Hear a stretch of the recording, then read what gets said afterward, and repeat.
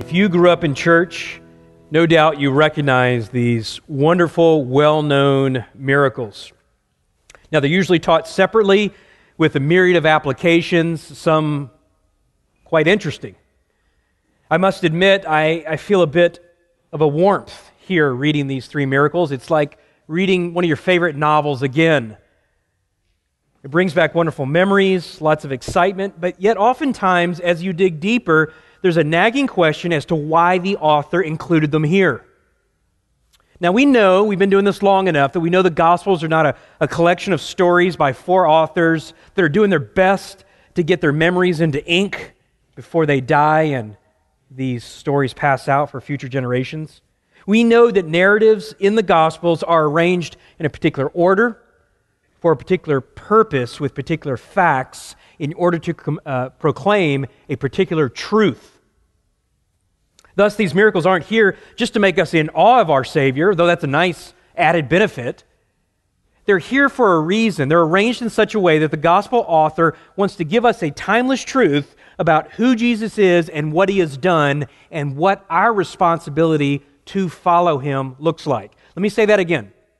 The gospel narratives are to explain who Jesus is, what He has done or will do, and then what our response is to be as we follow Christ towards glory. And so why are these miracles here? Better yet, why should I preach all three of them in one Sunday? It'd be a lot easier just to take one at a time. Well, it's not an easy answer, and many commentators disagree or seem to focus on certain aspects. But I think the context gives us some clues as to why Matthew arranges them here and in this way. Look with me back at last week's text, Matthew chapter 15 and verse 1. Then some Pharisees and scribes came to Jesus from Jerusalem and said, "Why do your disciples break the tradition of the elders?" I think I had you circle that last week. Why do your disciples break the tradition of the elders? For they do not wash their hands when they eat bread. Now, of course, we know from last week, Jesus did not immediately answer them, but He said, "I've got a question for you myself. Why do you neglect obedience to the law in favor of your own man-made traditions?" What they were asking about was something that probably originally came from the book of Leviticus, where the priest, on special occasions, for special sacrifices, would wash in the brass laver before the temple. But by the time Jesus came on the scene, washing, specifically this ritual washing that I showed you last week, was done before every meal to cleanse one of defilement. So it wasn't that they were germaphobes, okay, or that they were worried about bacteria. It was a ceremonial defilement that they were trying to get rid of. You say, well, how were they defiled? Well, there was a whole list of things in Scripture, but then also added to by the tradition of men of how they might get defiled. You know, you might be walking through the marketplace and bump into a Roman soldier. Well, that's a Gentile. He's clearly an uncircumcised heathen. Therefore, when I touch him, I am no longer holy. I am defiled, or so they thought. Maybe they unwittingly ate something that they didn't know had been made or harvested near pork. Who knows? But they might have been defiled. Therefore, they would wash their hands to cleanse themselves. Jesus says, no, that's not the correct understanding. In fact, look at verse 10. He answers it. He calls the crowd to him. So he's been speaking to the Pharisees, and he says, hey, come in here. I want you to hear this. Hear and understand. It's not what enters into the mouth that defiles a man, but what proceeds out of the mouth that defiles a man. And of course, we've heard Christ teach on this. It is out of the mouth that the heart speaks. It is not things that are good or bad that make you defiled, that make you less holy or corrupted. It is the heart that bears witness to whether it worships either the creation or the Creator. It is the heart that tells us out of the mouth as to whether you're truly a follower of Yahweh or a worshiper of self. But I want you to think about that in context as we approach these three miracles. One, that the Jews had this concept that things were good or bad, and if I touched them, they would defile me. But there's one other aspect I want you to focus on too. Do you remember when Christ responds to them, he said, why do you break the law of God, the commandments of God, for your own man-made tradition? And he says, and I'll be specific. Why do you dishonor your parents? Why do you break the fifth commandment and say, I don't have to provide for you because I've taken my assets and I've claimed, you remember the term? Corban. And it was this man-made tradition where they could say, yeah, all that I own over here, I love God so much, I'm going to give it to Him. I'm going to claim this for God. But then the loophole was this. I don't have to actually give it to God until I die. So Mom and Dad, I'd love to help you, but you know what a passionate follower of God I am, and I have dedicated all that I have to God. I've claimed it to be Corban, so I really can't help you out. And Jesus says, baloney. Literally, that's what it is in the Greek, baloney. He says, come on. He says, you know better. You're choosing to look holy. In fact, he draws upon Isaiah and he says, you're a hypocrite. You're pretending you're worshiping God, all for the purpose of avoiding caring for your parents. In fact, he goes a step further, all for the purpose of avoiding obedience to God. Because remember how the commandments are summed. Love the Lord your God with all your heart, soul, mind, and strength, and your neighbors yourself. You get that first one right, the other 9 parts of the Decalogue come together. You get love the Lord your God with all your heart, soul, mind, and strength, you will love your neighbors yourself. You will obey the commandments. So think about those 2 things as we approach this text. One, this man-made tradition that things defile me if I touch them. And 2, I really don't want to show compassion to people.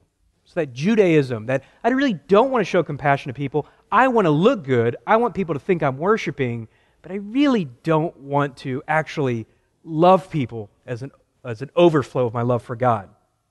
Now, with that in mind, look at chapter 15, verse 22.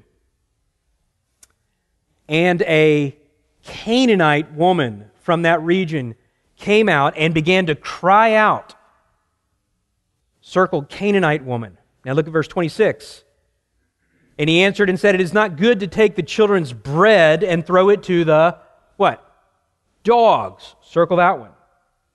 What do we have here in these 2 verses? Before we even dig in, we have an unclean woman with an unclean problem.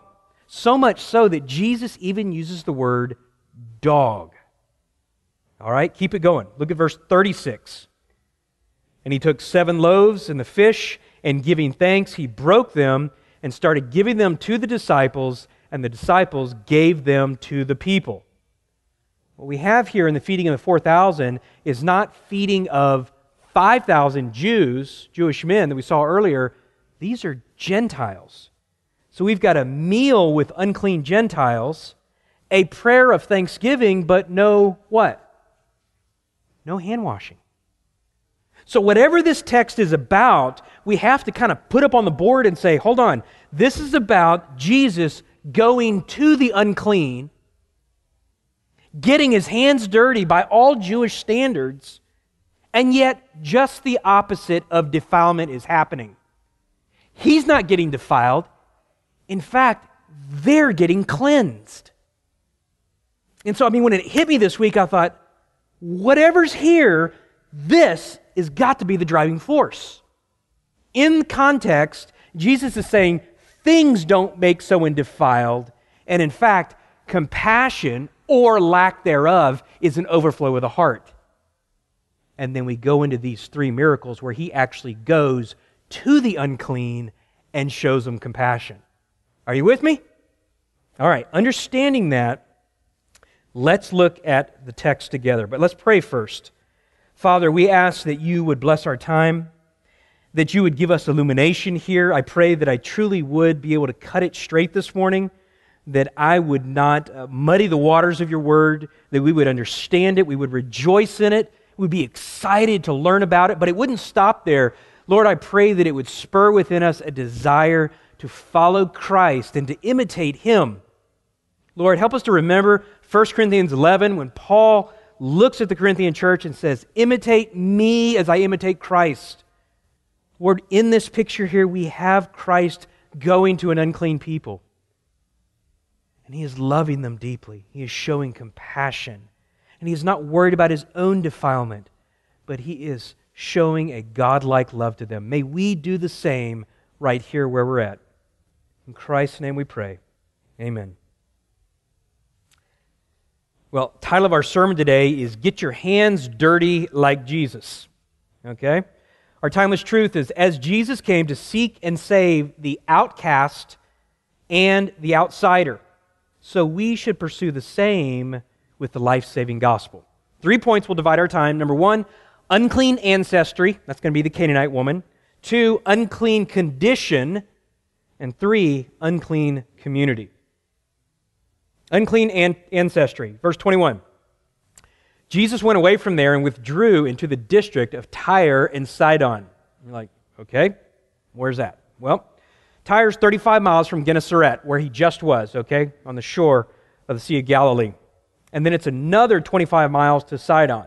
Here's what you need to know about that. This is Gentile country. This is dogland, okay? This is the Badlands. If you're a Jew, you don't go to stay, you just pass through.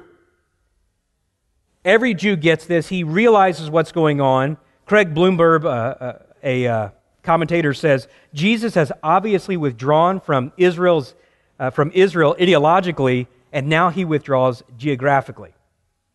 They say, why is that important? Well, what is Matthew trying to teach us? The king has arrived, and with it, the establishment of his kingdom. So if you're a Jewish Messiah, a Jewish king, and you've come to establish your kingdom, you're going in the wrong direction. Amen? He's going to the Gentiles. And if you're pursuing ritual cleanliness as the son of David, if you're supposed to be the best of the best, this is not the place to go and stay clean. This is not the place to go and pursue holiness. He's going to get dirty. You know, if you had a reality show back then, this would be dirty jobs. It would be called Dirty Rabbis, okay? Look at verse 22. It gets bad, and then it gets worse. He's in Gentile country, and a Canaanite woman came from that region and began to cry out, saying, "Have mercy on me, Lord, Son of David, my daughter is cruelly demon-possessed." Now, if you know your history, you know something's a little amiss there, okay? This is, let's say, 32 AD, 32 AD, and Matthew mentions a woman and describes her as a Canaanite. Now, kiddos, you've been studying in the Old Testament, Canaanites, but that's primarily the Pentateuch, Judges, Joshua, that area, historical books. But you don't see Canaanite in the New Testament, do you? In fact, if you go to Mark, Mark refers to her as a Syrophoenician woman. Why then does Matthew call her a Canaanite? Well, before I answer that question, let's remind ourselves what a Canaanite is. Canaanites controlled the Promised Land. They worshipped the Baals. They were involved in child sacrifice. And this phrase you see over and over again throughout Joshua and Judges is, quote, "And they did not drive the Canaanites out completely, and as a result, made them their slaves." And of course, there's a flip-flop, isn't there? Because what happens to the Israelites? They start to worship Canaanite gods, then they're enslaved by the Canaanites, and that's what you have with the 7 cycles in the book of Judges. Here's what we know about them archaeologically and historically. They worship the Baals, the Asheroths, the Ammonites. I think it was the Ammonites worship Molech, which was known for child sacrifice. I mean, they were sexual ritual cults. They were debased. They were demonic. They were the worst of the worst. Jews considered them, rightly so, unclean, unkempt, and unwanted adversaries of Israel. Period. They were a thorn in their flesh because they didn't take care of them when they went into the Promised Land. God said, "Every place where the sole of your foot treads, I will give you the Promised Land." From where? Mediterranean Sea all the way to the river Euphrates. From the north all the way to the south, where we would consider the Sinai Peninsula. It was theirs. All they had to do was what? Walk it. That the Lord would fight their battles for them. That the Canaanites would die, but they got lazy, didn't they? After Joshua divided up the land, they said, I'm kind of tired of fighting. ready to start farming. And as a result, the Canaanites persisted.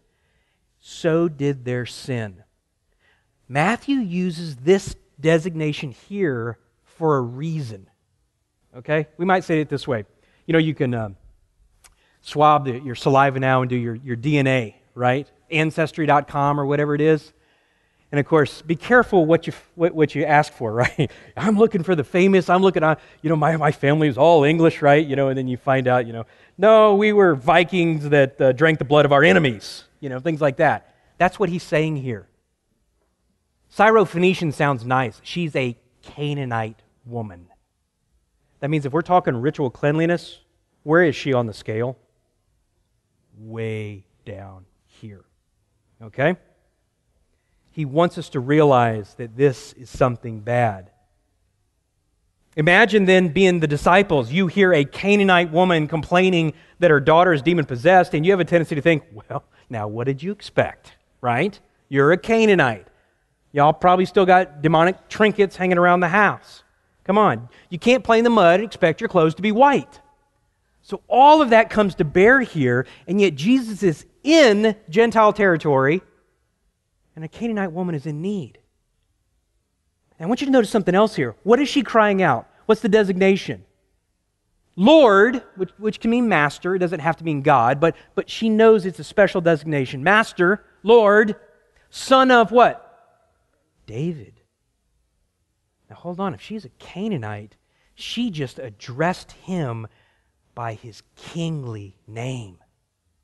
His covenant kingly name, because the son of David means David who had the reiteration of the Abrahamic covenant. He was the one who would be the Messiah. She is saying, you're the one. And not only that, she wants to pay allegiance to him.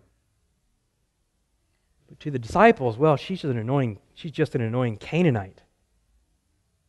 So much so that, look what they say. Verse 23, would you send her away? Tell her to move on, please. This is getting annoying, Jesus. It's bad enough we're here in Gentile country, but come on. Now, we don't know if that means tell her to go away, or would you just grant her wish? Would you heal her daughter? But whatever it is, make her stop. In fact, it says she began to cry out. That's in the imperfect. It's an ongoing thing. She's following them. She's crying out, Lord, son of David, could you please stop for a minute? You don't understand. My daughter is cruelly demon-possessed. Lord, son of David. And yet it says he doesn't answer her at all. So stop there. What are you thinking? Well, we're thinking, this is Jesus. He's going to do the right thing here in a minute. He's going to turn around and he's going to say something endearing to her, right? That's kind of what we're hoping. It's not what he does. Verse 24, I was only sent to the lost sheep of the house of Israel. But she kept crying. Once she made eye contact with him, she comes up to him, she throws herself down, she says, Lord, help me. And then he just swings for the fences here to insult her. It's not good to take the children's bread and throw it to the dogs. Whoa. I don't care what world you live in, that's rough. It's not good to take the children's bread. Who are the children? Jews. It's not good to take the promises of Israel and give it to the dogs. Now, before we're too hard on Jesus, I want us to just analyze this and think about it for a minute.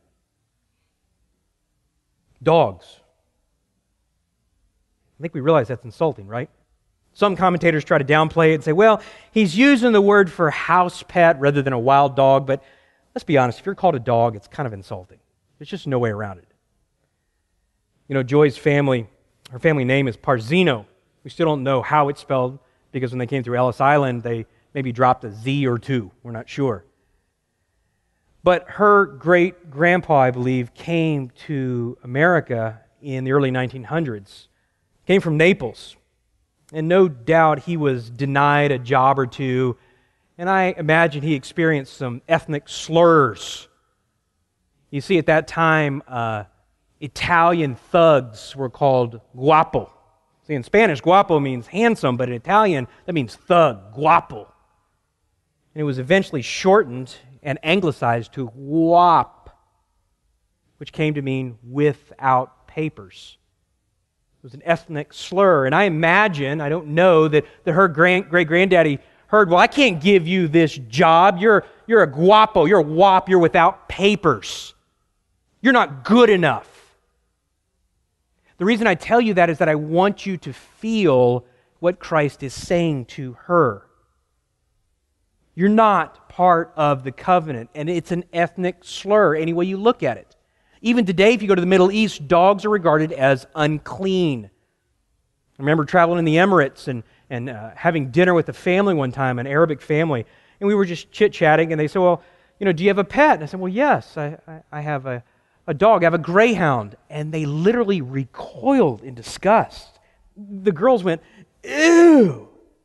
I'm like, what? It's a nice dog. And they're like, no, that's unclean. Now, keep in mind they keep falcons as pets, which is not exactly cuddly, okay? But this is how the Jews saw things. The Gentiles were lower. They were without papers. They were without covenant. But in saying that, while this is true, I don't think Jesus is being mean-spirited here. Let me explain what I mean. First of all, he doesn't answer her, and she continues to pursue him. And then he answers her with, I was sent to the lost sheep of Israel. And she still keeps coming and bows before him. And so the third thing he does is to say, it's not good to take the children's bread and throw it to the dogs. And I think he's got a twinkle in his eye. Let me tell you why. I think he looks at her, and I think he's saying it in such a way that he's testing her faith. Now, speculation here, but hang with me. I think it could sound something like this. You want my help?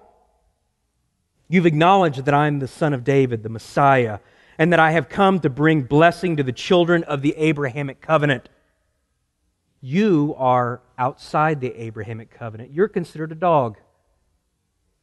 What do you think about that? And I think he's watching her. I think he's testing her. Watch what she says in verse 27. Yes, Lord, but even the dogs feed on the crumbs which fall from the master's table. Now, if that had melt your heart, I don't know what will. Think about that statement. What is she saying? I know.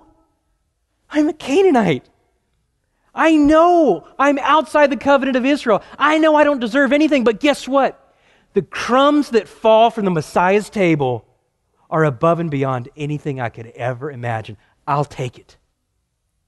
Now you think about what salvation is. What is salvation? Salvation is not working your way. It's not demanding your rights. It's not saying, God, you owe me.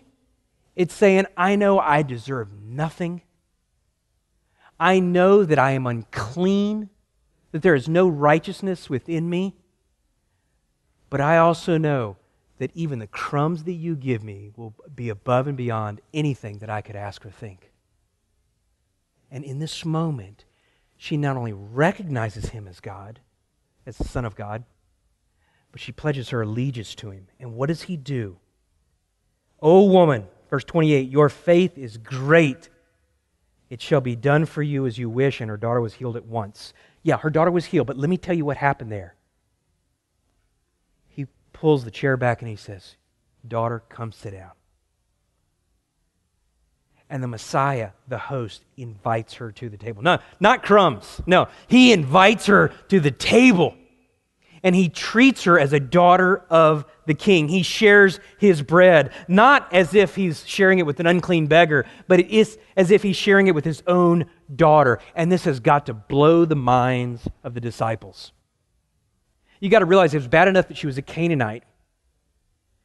She was a woman. No respectable Jew would have a conversation with a woman. That's why the disciples got so wigged out when he was talking to the Samaritan woman at the well. And then add to that, she's got a demonic daughter. That's a triple threat of uncleanliness. Ew! Gentile dogs! Jesus says, your faith is great. Come, sit down. Sit at my table. The disciples got it then, but I'll promise you they got it later. What is all of this foreshadowing? What is all of this giving us a picture of for the future? Let me give you a couple things here. One, Galatians 3:28. There is neither Jew nor Greek. There is neither slave nor free man. There is neither male nor female, for you are all one in Christ Jesus. And if you belong to Christ, then you are Abraham's descendants, heirs according to the promise. If you belong to Christ, you are part of the covenant. Romans 1:16, for I'm not ashamed of the gospel, for it is the power of God for salvation to everyone who believes, to the Jew first and then to the Greek. He is bringing together and giving us a picture that the mystery of the Jew and the Gentile are co-heirs in the covenant. And look around. It's the bride of Christ.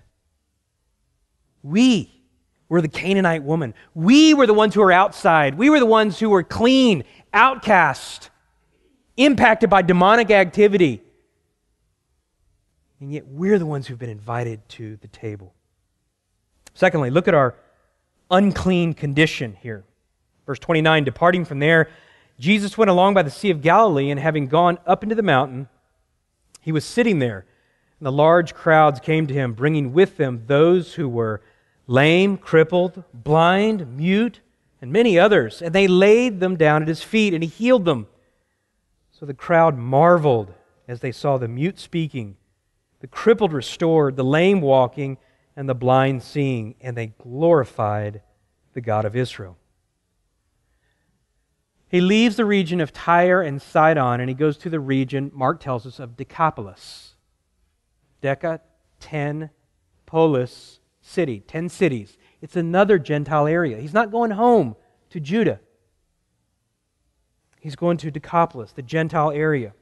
And we know from verse 32 that he not only healed these Gentiles, which by the way means he has to touch them, okay, with all of their infirmities, bacteria, viruses, skin diseases, whatever else. He is touching them. He is not only showing compassion, but he is actually defiling himself according to Jewish custom.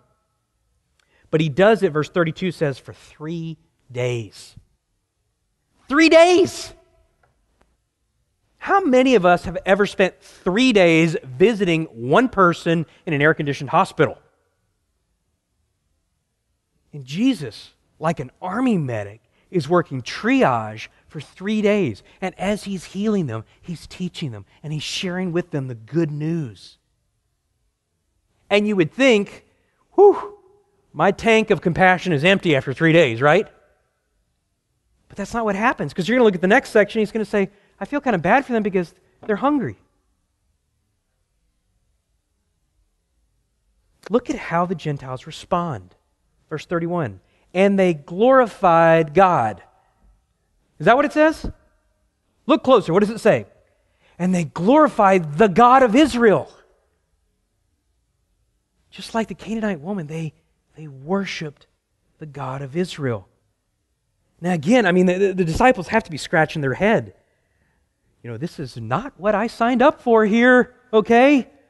When I signed up to be part of the king's court and to usher in the Messianic kingdom, this is not what I expected.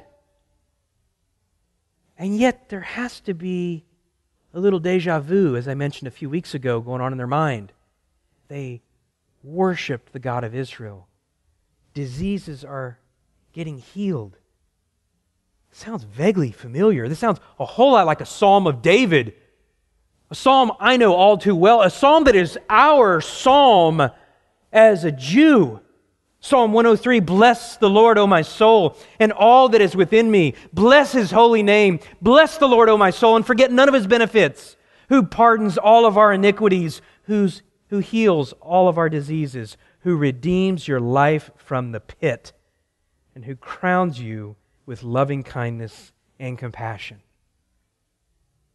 Again, I don't think the disciples are getting it here and now, but they have to be replaying this over in their head later.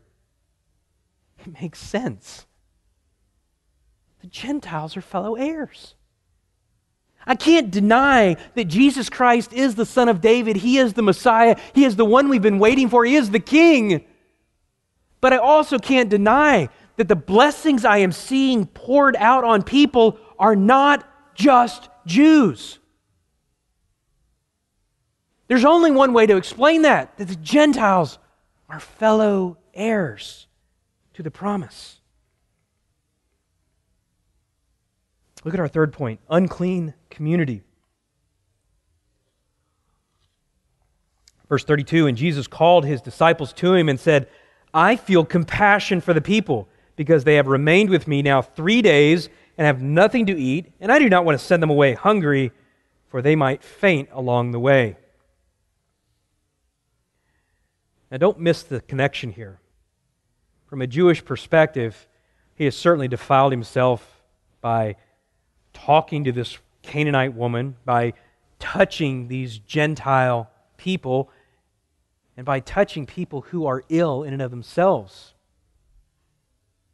And yet this unmistakably is a godlike compassion, because these are Gentile dogs. They're not worth anything according to Jews.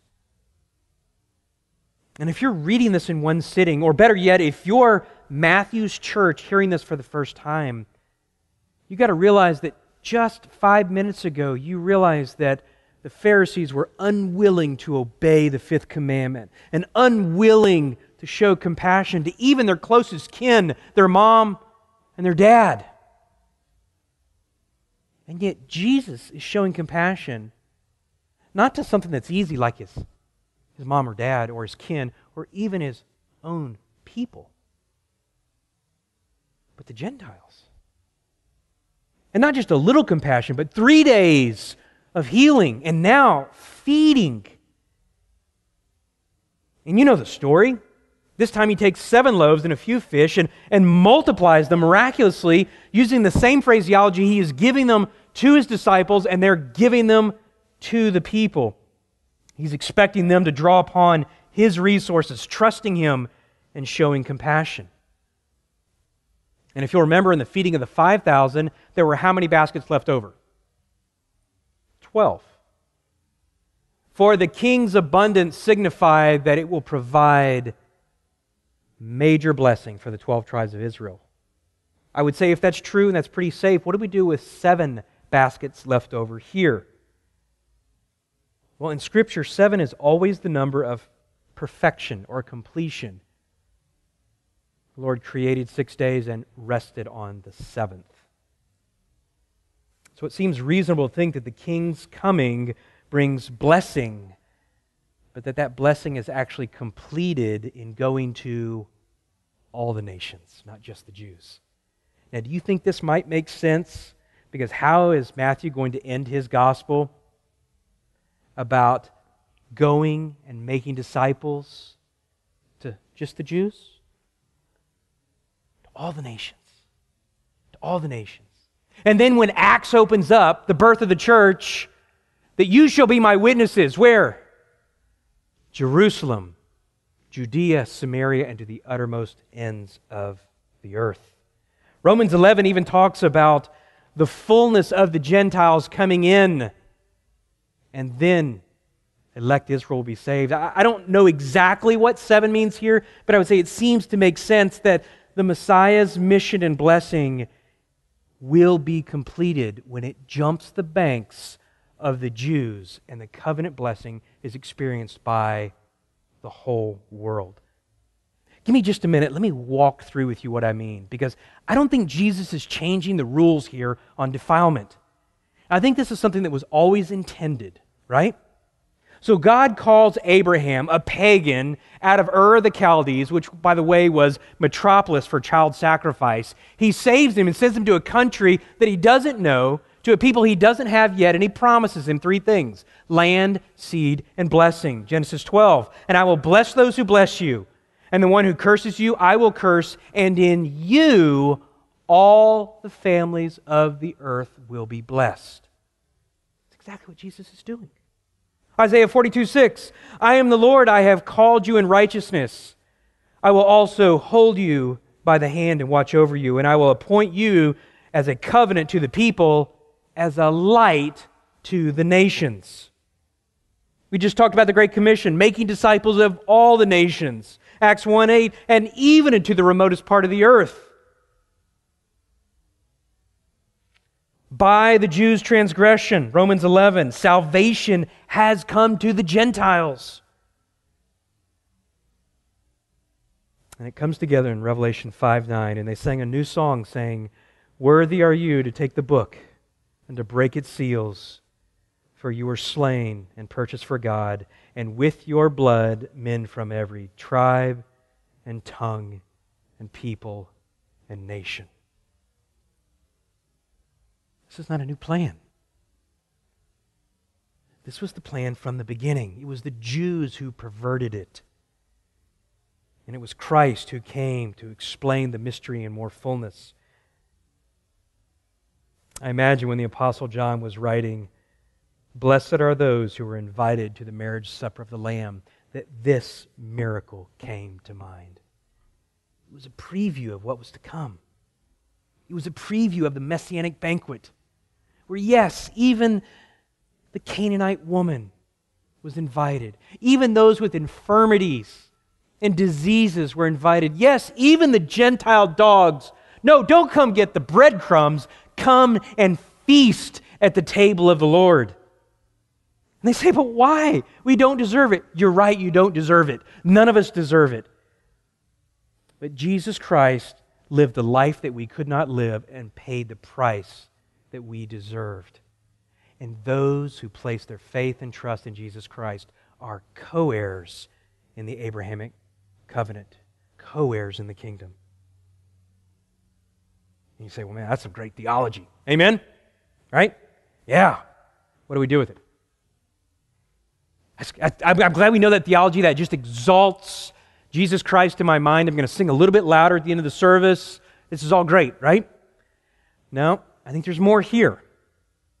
So we got to press in. This is when we do our Bible study methods. We got to press in a little bit and say, what does this mean for us? Not what does this mean for me? What does God have for me? No. As the church, what is our responsibility? What are we supposed to get out of this passage more than that amazing concept that Jesus is God? There's more here. Let me show you the easiest way to answer that. When you go exploring and you're looking for solid bedrock truth of how to apply the Word of God, ask yourself this question. Not what does it mean for me personally, what did it mean to the original hearers? What does this mean, or what was this supposed to mean to the church that Matthew was reading to? Because the New Testament is written to the church of Jesus Christ, of which we are a part. Okay? So let's ask the question here. What was Peter supposed to get out of this? What were the disciples supposed to get out of this? The disciples who would go and plant churches, what were they supposed to get out of this? We don't have to wonder. This is what's so exciting. We don't have to wonder. Scripture tells us. Now, I don't think Peter got it in the moment. Peter doesn't get much in the moment, right? Okay? We don't get much in the moment. But later on, God hits him with a 2x4 and he gets it. Okay? He has this vision. I talked about it last week. Vision of a sheet. And what's on the sheet? All sorts of animals. 4-footed, all, fish, you name it, it's all there. And it comes down out of heaven and then goes back up and comes down. And the voice out of heaven says, "Arise, kill, and eat." What does Peter say? No. Hey. If I touch some of those unclean animals, they will defile me. You see where this is going, right? No. I've never eaten anything that would defile me. And God says, what I have declared clean, no longer call unclean. It's not just about food. Because right about this time, there's a knock at his door. And who is it? It's men sent from Cornelius, who has been praying to God. Cornelius, a Gentile man. And God says, I've answered your prayers. Send men to go get Peter. And Peter comes to Cornelius' house. Let me read to you what he says when he gets to Cornelius' house. He says, "You yourselves know how unlawful it is for a man who is a Jew to associate with a foreigner or to visit him. Yet God has shown me that I should not call any man unholy or unclean." This is not about bacon and shrimp, as good as it is, right? This is about no man is considered unclean, and that Gentiles are fellow heirs with the Jews. And Peter got it. Okay, yeah, he stumbled occasionally and would withdraw, but he got it. How do we know? Well, we've got lots of scripture. We also know that he probably died where? in Rome. Ministering and giving the gospel in Rome. He no longer saw people as unclean. He went to them. He showed compassion to them. And He gave them the good news of Jesus Christ because He cared about them as an overflow of His love for God. All right? So what does this mean for us? Well, I don't consider people unclean. I get that. I get that. Okay. You may not, but if you're like me, you functionally consider many people to be outside your circle, and the results are the same. Yeah, we may live a mile apart, but, not really part of my social circle. I don't work with them. We don't speak the same language, same culture, so therefore, hey, I don't look down on them, but they're just not part of my people.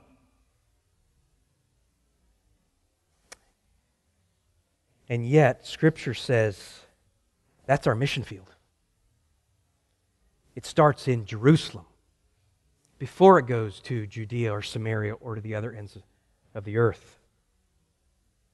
That we're called to roll our sleeves up and get our hands dirty. Not in a ceremonial sense, but in a sense we go outside our comfort zone. Simply put, with the message of the gospel, we are to be Jesus' ambassadors, bringing belonging to the outcast, mending for the broken, and satisfaction for the starved. And this is done through imparting the word and imparting our lives. Look, let's just be real honest here. We've got enough mission opportunities in Dallas-Fort Worth alone to choke a horse. I'm all for sending money overseas, but think about it practically. How much better if we can then take not only our financial resources, but couple it with our own sweat equity and emulate Christ, going to those outside our circle, touching them, giving them the gospel, and watching Christ expand His kingdom. You say, but I don't know where to begin. I get that. And it's hard. It's especially hard in this town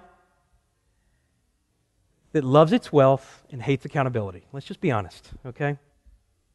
You got enough money in this town, you don't need anyone. There's a lot of money in this town. That said, that's never stopped the gospel before.